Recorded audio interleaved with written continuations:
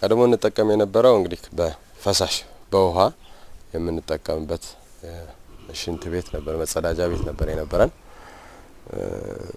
ከዛ በኋላ እንግዲህ ወደዚህኛው ሽንት ቤት መጠቀም ከጀመርን ጀምሮ ያኛውን ሽንት ቤት ኦልሞስት ትተነዋል ይሄን ሽንት ቤት እንደመርጠው ያደረገኝና እንድጠቀምበት ቤተሰቤም እዚህ ላይ እንዲጠቀም ያፈቀድኩት ለምንድነው የውሃ ችግር አለብን አንደኛ ነገር የውሃ ችግር አለብን ሁለተኛ ነገር ደግሞ እዚህ የሽታ ነገር አናይም እዛኛው ላይ ግን ውሃ የሌለለት ሽንት ቤቱ በጣም ይሸታል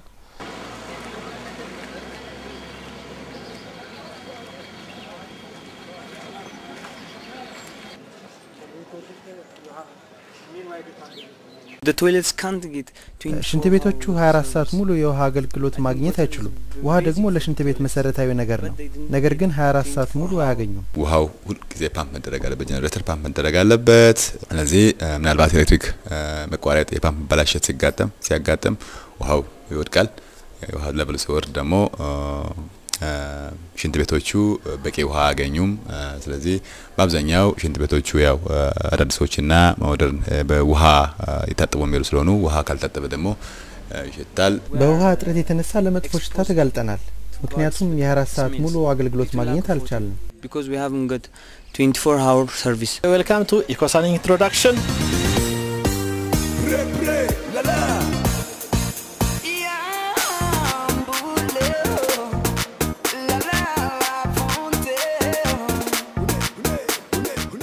ይሄ የደረቅ ሽንት ቤት ይባላል የምንጠቀምበት ውሃና ሽንትና አይቀላቀልበትም ደረቅ ሽንት ቤት ነው የሚሰራውም ከመሬት በላይ ነው ይህ እንግዲህ በውስጥ በኩል የምናየው ነው በውስጥ በኩል ያለው የሽንት ቤት አቀማመጡ እንደዚህ ነው ይህ በፋይበር ግላስ ነው የሚሰራው ከፋይበር ግላስም ባይሆን እንዲሁ ዝም ብሎ ከዚህ ጋር ያለው በኮንክሪት ካስት አድርጎ መስራት ይቻላል ስለዚህ ይህን አጠቃቀም አንድ ሰው ወደዚህ ሲመጣ በቀጥታ ይሄኛው ሲቀመጥ በቀጥታ ይሄ እንደ እዚህ ክፍተት አለው እዚህ ጋር የሽንት ቤት አለው ሰው ሲመጣ እዚህ ጋር ይቀመጣል በቀጥታ ሽንቱን በዚህ ሸናል አይነ ምድሩን ወደዛ ያደርጋል ማለት ልክ እንደዚህ ነው የሚቀመጠው አንድ ሰው ከተጠቀመ በኋላ በግሩ ይሄንን ይዘጋል ግን ከመጠቀሙ ከተጠቀመ በኋላ እዚህ ጋር አመድ አለ እንደሚታየው ይሄኛውን አመድ የተወሰነች አመድ ይይዝና ከተጠቀመ በኋላ እንደዚህ ይነሰንሰዋል መቃ እዚህ ጋር ደግሞ ሁሉ ጊዜ ወንዶች ሲመጡ ዩሪናል ሽንታቸውን ለመሽናት የግድ መቀመጥ የለባቸውም እዚህ ጋር የሽንት መሽና ተቀምጦላቸዋል ሴቶች ደግሞ እዚህ ጋር ሌላ እንትን አለ ቀዳዳ አለ እዚህ ጋር መተው የግብር ውሃቸውን መጠቀም ይችላሉ ይሄን ይመስላል እዚሁ ሽታ የለም ብዙ ፕሮሰስ የለውም በቀላሉ ሊሰራ የሚችል ሽንት ቤት ነው አጠቃቀሙ እንደዚህ ነው መቀመጫ አለ ሰው ይቀመጣል እንደዚህ ይቀመጣል አመድ አለ ከአመድ በኋላ ከተጠቀመ በኋላ አመዱን እዚህ ጋር ይደፋል ውሃ አንዳንድ ነገር መጨመር የለበትም ለምን ውሃ ከተጨመረ ያኛው አይነ ምድሩ ሁሉ ጊዜ ሽታ የሚያመጣው ሽንትና ሰገራ ሲቀላቀል ነው ሽታ የሚያመጣው አሁን እዚህ ጋር ግን ሽንቱ ለብቻ ነው አይነ ምድሩ ለብቻ ነው ሴፓሬት ስለሚሆን ምንም አይነት ሽታ የለም ሁለት ቻምበር ነው አሁን ሊታይ ይችላል you can show here ሁለት ነው የሽንቱ መቀመጫ አንድ ነው ሽንቱ በቀጥታ በዚህ ውስጥ ነው የሚገባው ይሄኛው አንድ ቻምበር ነው ይሄኛው ሁለተኛው ቻምበር ነው በዛ እንዳያችሁት በቀጥታ ይሄኛው ሲሞላ ሌላ ምንም አይነት ነገር አያስፈልግም ይሄንን ወደዚህ እንደዚህ ማዞር ነው ለሚቀጥለው 6 ወር ደግሞ ያኛው ተዘግቷል ያኛው ደርቆ እስከሚወጣ ድረስ ይሄኛውን እንጠቀማለን ከዛ በኋላ ይሄኛው ሲሞላ ደግሞ ወደ ቀደመው ስፍራን መልሰዋለን ይሄ ሁለት ጉድጓድ አለ ቻምበር ይባላል ይሄ ማለት የአይነ ምድር ማጠራቀሚያ ነው በውስጥ በኩል ልንመለከተው እንችላለን ዩሪን ሴፓሬሽን ሽንትና ሰገራን የሚለይ መቀመጫ አለ ከውስጥ በኩል እዚህ ጋር ድሮፕ የሚሆነው ደረቁ ሽንት ቤት ብቻ ነው ይሄ ደረቅ ሽንት ቤት ከሞላ በኋላ እስኪሞላ ቢያንስ ለ5 ፋሚሊዎች እዚህ ጋር ምን ተጠቀሙበት አሁን ለምሳሌ ይሄ 8 ወሩ ነው ለ8 ወር እዚህ ጋር ይተጠቀሙበታል ልክ ሲሞላ ይሄኛው ይዘጋል ከተዘጋ በኋላ ይሄንን ይዘጉታል ወደዚህኛው ቤት ሽፍት ያደርጋሉ ይሄኛው እስከዛ ድረስ ይደርቃል ቢያንስ ለ6 ወር ይደርቃል ከ6 ወር በኋላ ይሄንን አውጥተን ወደ ማዳበሪያ ልንጠቀምበት እንችላለን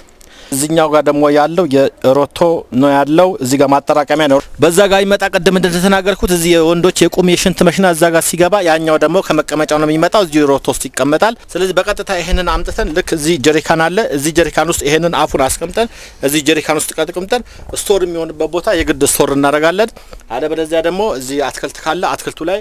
በመመሪያው መሰረት መጠቀም እንችላለን ሽንትን እንደ ማዳበሪያ መጠቀም ብዙ ልምዱ የለም እንደ ባለሙያ የተፈጥሮ ማዳበሪያ የሆነው ሽንት አካባቢውን ከብከላ እናድንበታለን ይሄኛው በሰው ሽንት ነው የተዘራው ይሄንኑን ደግሞ ሲንዴ ዘርተናል ግን ይሄንን ሲንዴ ዘራ ነው ያው በሰው ሰራሽ ማዳበሪያ ነው በማዳበሪያ ነው እዚህም የተዘራው ሲንዴ ነው እዛም የተዘራው ሲንዴ ነው ያው ልዩነቱ ምንድነው እዚህ ጋር በሽንት ነው የተሰራው እዚህ ጋር ደግሞ በሰው ሰራሽ ማዳበሪያ ነው የተሰራው ስለዚህ የሰብሉ አቋም በምንመለከትበት ጊዜ ከዚህኛው በማዳበሪያ ከሰራ ነው ይሄኛው የተሻለ ሆኖ ነው የተገኘው ለምንድነው አሁን ይሄ የእህሉን ትልቅነቱን ምናምን በምንመለከትበት ቢፍ እንትን ብሎ ዘሩን ቆጥረን እንኳን ብናይ ይሄኛው ብዙ እንደሚሆን ነው ስለዚህ አቋሙም የተሻለ ስለሆነ ጥሩ ነው በያስባለሁ አርሶ አደሩ በአሁኑ ሰዓት የመግዛት አቅሙም ዝቅተኛ በመሆኑ በተለይ ደጋማው መሬቱ ደካማ በሆነበት አካባቢ በከፍተኛ ደረጃ ይቀበለዋል የሚል ነው ምንድነው ወጪ ይቀንሳል ግን ይሄ ከፋብሪካ ማጣ ወጪ ስለሆነ ሁሌ ወጪ ይጠይቃል ገንዘብ ይጠይቃል ስለዚህ ይሄንን በቀላሉ ካካይ ማግኘት የምንችለው ነው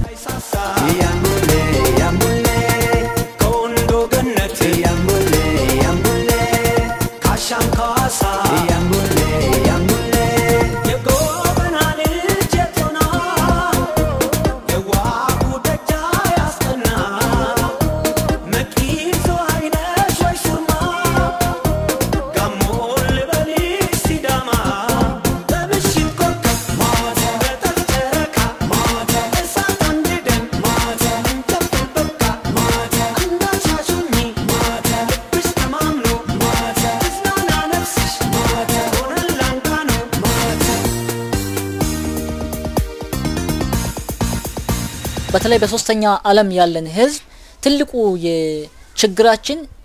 መሬት ምርትን አለመስጠት ነው the land is cultivated for century መሬቱ ለብዙ ዘመናት ሲታረስ ኖሯል በዚህም የተነሳ አፈሩ ምርታማነቱን አጥቷል ይህን ያፈር ለምነት ችግር ለመወጣት ደረቅ ሰገራንና የዋሽንትን እንጠቀማለን በአሁኑ ሰዓት የኬሚካል ማዳበሪያም በፍጹም አርሶ አደሩ አይፈልጉም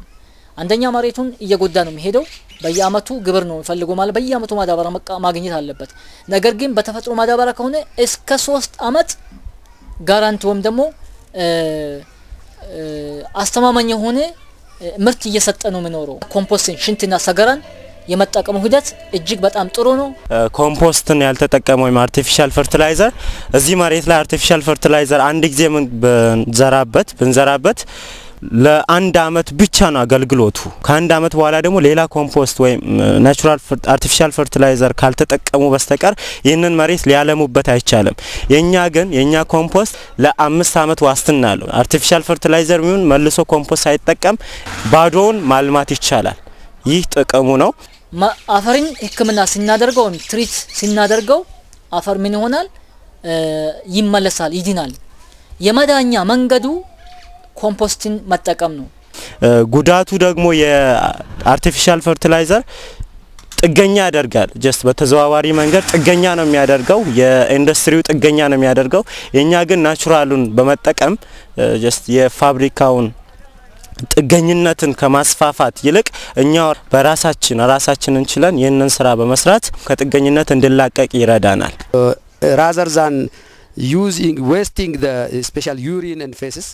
ደረቅ ሰገራንና የዋሽንትን ከማባከንና ካለመጠቀም የተሻለ ነው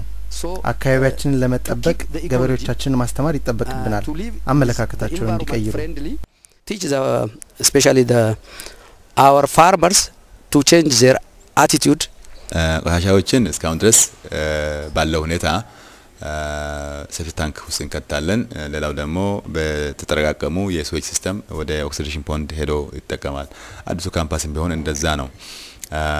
ምን አድርገን ነው ይሄንን ማስተካከል የምንችለው ባለ ነገር well አዲስ ቴክኖሎጂ ምንድነው የሚለው ነገር እሱ አንቶ ቢኢት ያንን ወደ ኤነርጂ ኮንቨርት ማድረግም ሆነ በተለይም ደግሞ የኤኮሳን ኮንሰፕት በደንብ ሰዎች ውስጥ ገብቶ ለመንግስት እርሻም ለሰፋፊ እርሻዎችም ገበሬዎችም መጠቀሙ ቢሆን ኖሮ በጣም ለረጅም ጊዜም ምንም አይነት ያለ ችግር መሆን የሚችል ነገር ነው። ኢኮሳኒቴሽን ኢዝ without ecology ኢኮሳን ያለ አካባቢ ሳይንስ ለህይወት በጣም አስቸጋሪ ነው በመላው ዓለም። ምክንያቱም ሰዎች ደኖችን እያጠፉ ነው፣ ባዮማስ እየተመናመነ ነው። የኤኮሳን ለምሳሌ ከሰው ከሽንት ቤት የመጣ ቆሻሻ በስርዓቱ ተጠቅመን ለምርት ማሳደግ መጨመር ለኃይል ማመንጫ መጠቀም ምናምን የኢኮሎጂካል ሳኒቴሽን በተለይ ምንድነው እኔ በመጨረሻ መልእክት የምጠቀመው በአብዛኛው አለማወቅ አለ። ያ አሁን እዚህ አካባቢ ሰዎች እያወቁ ናቸው። ተስፋ የምናደርገው እያደገ ይሄዳል። እያደገ ሲሄድ ችግራችን እኛ የኑሮ መፍትሄያችን ሊሆን ይችላል።